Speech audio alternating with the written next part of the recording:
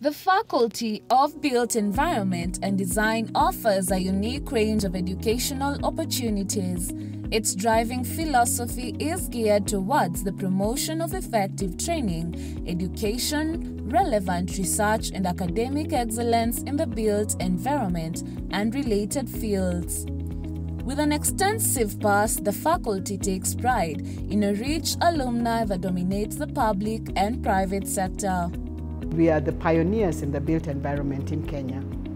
The built environment touches all aspects of our lives, encompassing the transportation systems we use, the distribution systems that provide us with water and electricity, and the roads, bridges, and buildings we live in. We have done a lot of research in affordable housing. We are putting together what we may call a compendium of building materials that could be applied and used locally available for different people.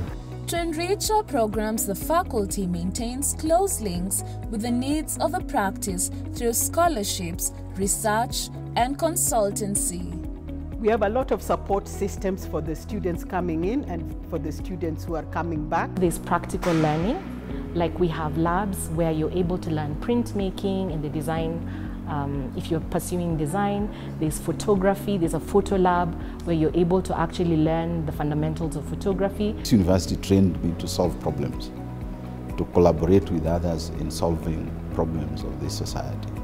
The goal of training is to facilitate professionals to embrace critical thinking and creativity as modes of research in responding to the needs in the society.